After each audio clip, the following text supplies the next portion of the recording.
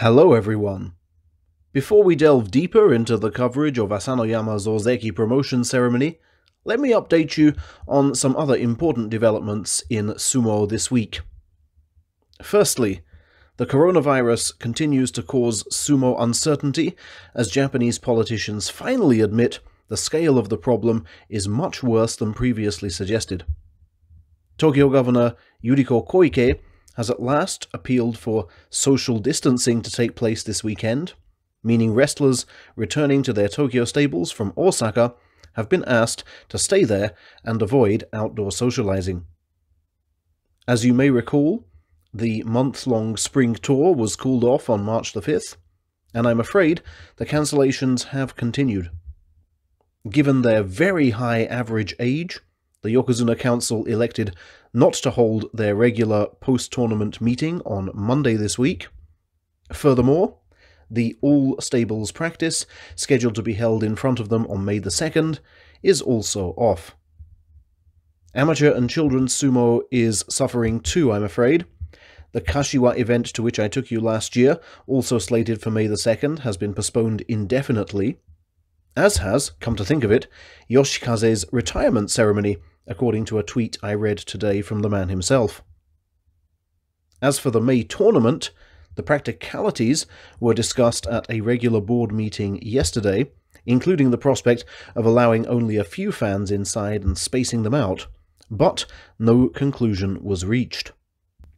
It seems sumo chiefs too currently underestimate the level of social distancing needed for April and May, and aren't quite grasping how likely an enforced cancellation might be.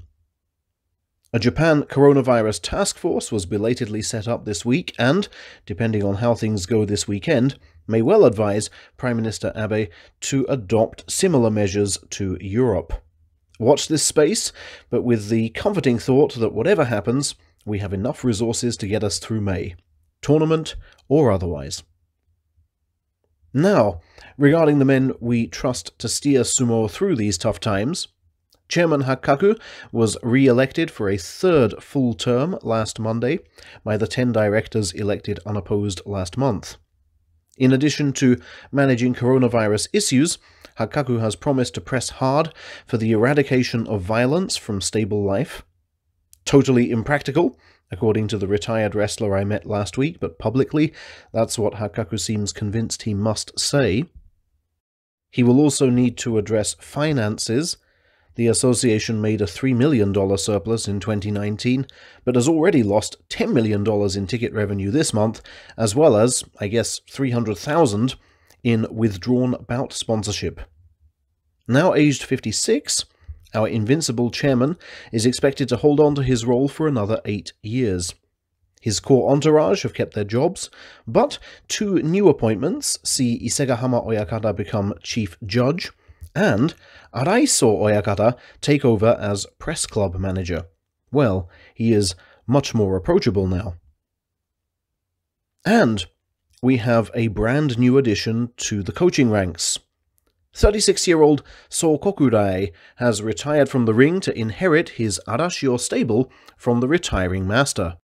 That would explain why he took Japanese citizenship in September last year, a prerequisite for becoming a sumo coach, and also why he sat the last tournament out completely, even though he needed just 4 wins to regain his salaried status.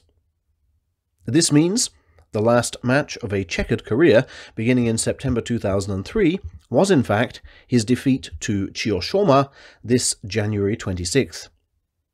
The intervening years had seen him total up 25 tournaments in Division 1, with a top rank of Maegashira 2, endure a 2-year hiatus after being dismissed for alleged match-fixing, and achieve a dramatic reinstatement in March 2013, when he became, to my knowledge, the first wrestler ever to win a court case against sumo chiefs. Intriguingly, the court stated that there were indeed indications of his having fixed matches, only not the matches forming the body of the Sumo Association's case, thus rendering his dismissal unfair. It's important to stress he was one of the scapegoats for a wider problem at the time. He was welcomed back into sumo circles with open arms and remains a popular figure in the sport. Pro Sumo's first official Chinese-born wrestler now becomes the sport's first Chinese-born coach, and fifth foreign-born stablemaster overall. A staunch ally of Yokozuna Hakuho, he will be expected to lend his support when Hakuho Oyakata surely runs for the sumo presidency in 2028.